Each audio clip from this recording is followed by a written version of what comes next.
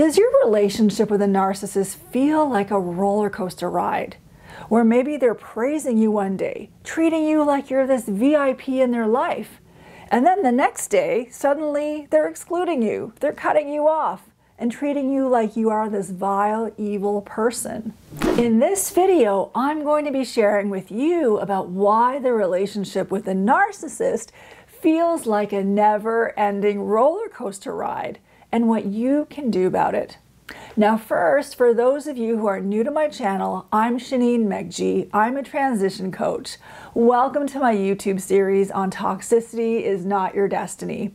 My mission is to help people navigate toxic relationships and environments in their lives from a biblical, practical, and spiritual perspective.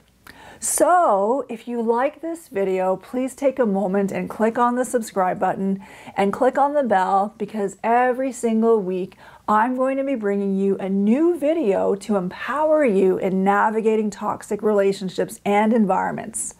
So now let's get into the subject. Why is life with a narcissist like a roller coaster ride? Because there's this thing they do called splitting, where they see the world in black and white, or all or nothing.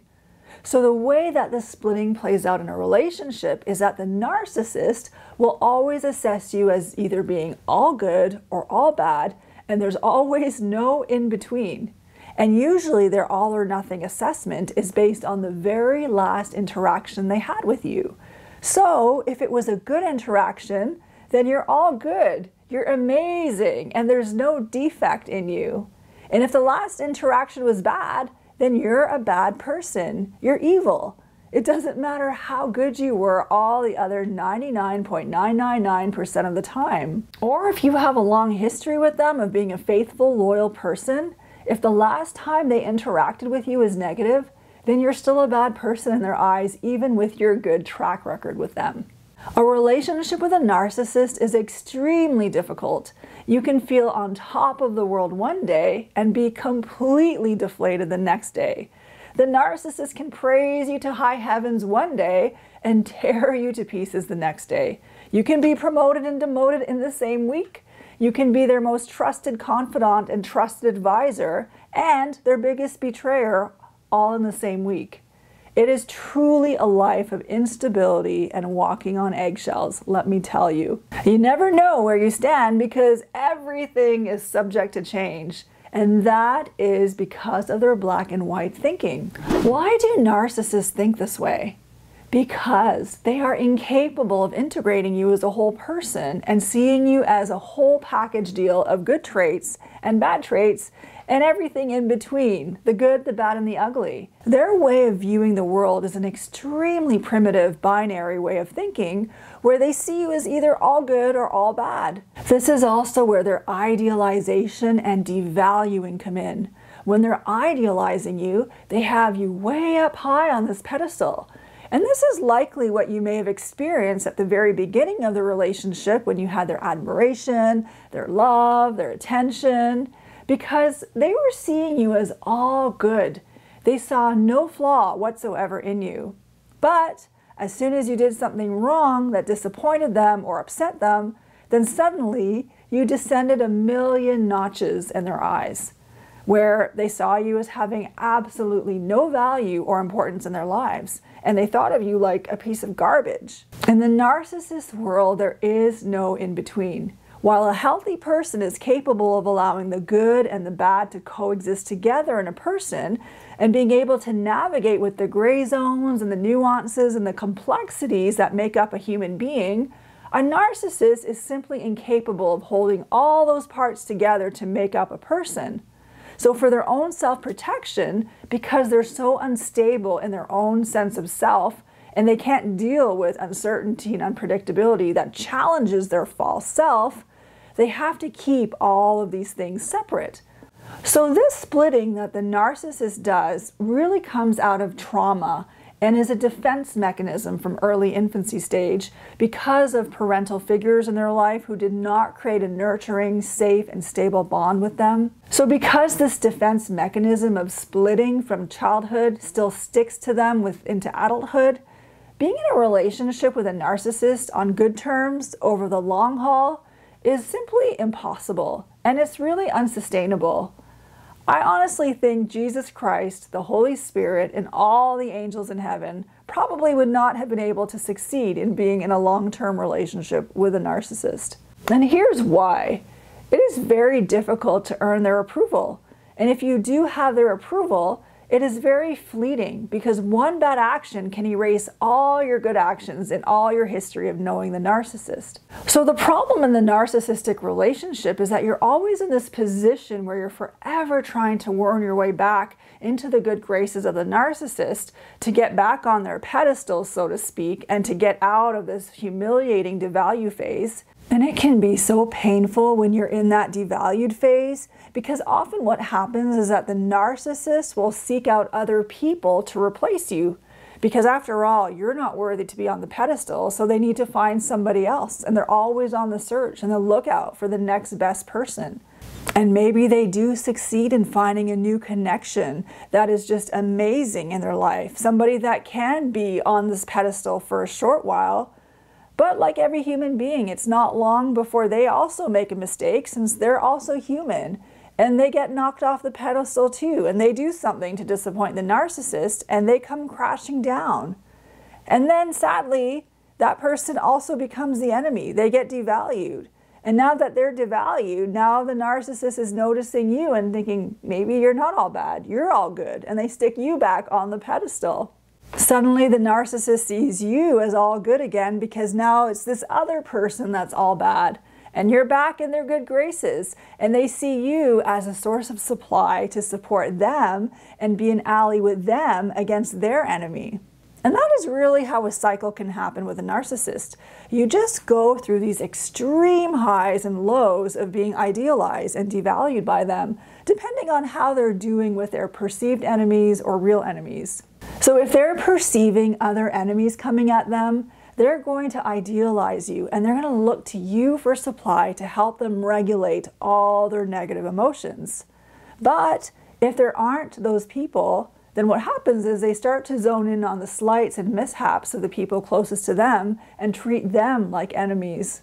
And that is how it is in the world of a narcissist. They create these volatile, unstable, and competitive environments around them. They have the ability to transform confident and secure people into people who doubt, who question themselves, who second guess, and have low self-esteem.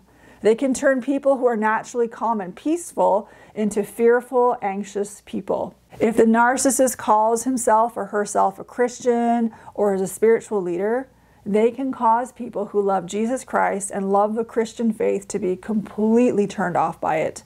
And narcissistic spiritual leaders are the worst of all because their dark personality traits can cause Christians to fall away from the faith. If the narcissist represents God, who wants a God that is a narcissist? But that is a lie from the pit of hell to turn many Christians away from the faith. That is one of the devil's ways in these times to bring wolves in sheep's clothing into the church to cause many to fall away from the faith. Narcissists are discontinuous. They don't build relational equity in relationships with people because they simply do not bond. They're incapable of it. So even if you've been with a narcissist long term and invested in that relationship, all your efforts have gone into a big black hole with no bottom. There's no building happening in that relationship. There's no foundation being laid of anything. And that's why it's a roller coaster ride with them and why you're always actually on an uphill battle because there's no relational bridge that exists to sustain any negative withdrawal in their eyes, even if you have been the most loyal, faithful person. Because of the narcissist's black and white thinking, you're always having to prove yourself anew with them. And nothing in the past ever counts, except of course the negatives, because the narcissist doesn't forget the past slights, and they will make you pay, even if it was for something that happened a year ago, 2 or 3 years ago, or even a decade ago. I also just want to mention that black and white thinking also goes with triangulating, and this is the insidious form of abuse and gaslighting that a narcissist does. So for example, you can be in a marriage. If you are being devalued by the spouse, they will idealize the children and triangulate your child against you or you against the child. Or if you're in a workplace, the boss can devalue you and idealize your colleague and now cause this triangulation. So if they wanted to manipulate you and push your buttons, what they would do is devalue you and idealize someone you both know, who you are both close to make it very difficult for that person they're idealizing to empathize with you and what you're going through. So they will gaslight you and make you feel like you're the problem and use the people they're idealizing to also gaslight you and make you feel like the problem, because after all, those people being idealized are not seeing what you're seeing or experiencing what you're experiencing, so it must all be in your head. So that is how the gaslighting works, to make you feel like you're the problem and you're the crazy one and you're the one with the issues. The other thing too is that narcissists disassociate a lot. So their memories are not vivid, they're not accurate, they don't miss people or have nostalgia or things like that. They're detached in that way. So if you were to disappear for a while out of their life and get reintroduced again, it would be like starting a brand new relationship with them, because they're not continuous people. They're always reinventing and restarting new chapters of their lives, which lacks this continuity. So it's very easy for them to forget people. So with everything I've just shared about splitting and black and white thinking, I want to encourage you that what all this means is that there's nothing wrong with you. You are not crazy. You might feel crazy and feel hopeless because there's nothing you feel you can ever do to please the narcissist. It feels like a losing battle because they will always find fault and see you as all bad no matter how much good you do. So it's really important for you to know that this issue is with the narcissist. It's not about you. It is all about them. This is not your fault. This problem lies 100% with them. So you're not to blame, and you don't have to turn yourself into a pretzel in this relationship. There's nothing you can do to control how they will see you from one day to the next. So the best thing you can do is just get off their crazy making roller coaster with them. Get off that crazy ride that you're putting yourself on that is making you sick. Make every effort to detach yourself, detach your heart, your spirit, so that whether they treat you well one day or are annoyed at you the next day, you couldn't care less. It doesn't affect you because you know that this is not about you. They're like the wind, shifting and changing directions every moment. They're unstable people, unstable in everything they do. So if you can come to terms with the fact that this person you're with is deeply unstable in his self or herself, and that there's no anchor within them for you to hold on to, the better it would be for you. It is better for you to disconnect your heart from them and instead focus and fixate your life on connecting yourself to the real anchor and the real stable rock, which is Jesus Christ. The Bible says that Jesus is a solid rock. He's a firm foundation. He never changes. He's the same yesterday, today, and forever. His promises are always yes and amen. His word lasts for all of eternity. So make a decision that you've had enough of this crazy making and you're going to get centered on Jesus and you're going to put all of your eggs in that basket. And also ask God to help you to find love and support from other people in your life who are trustworthy and who are solid. Now, when it comes to a narcissistic spiritual leader, it can be tricky. It can cause you to think that God thinks the same way about you as the narcissist does. But just know that he absolutely doesn't. Any narcissist, even if they call themselves a Christian or do many good works for God, who are very gifted, they're actually sinning against God. Their black and white thinking or all or nothing thinking is a huge sin against God. And here is why. When they see you as all good or put you on that pedestal, they're actually making you into a god. And that's a form of idolatry. God clearly says in his word that you shall have no other gods before me.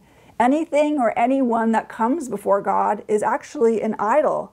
And so the narcissist sins in this way in their manner of handling relationships in their lives. The narcissist not only turns people into gods, but then they demand people to become perfect like a god. And that is not sustainable or attainable.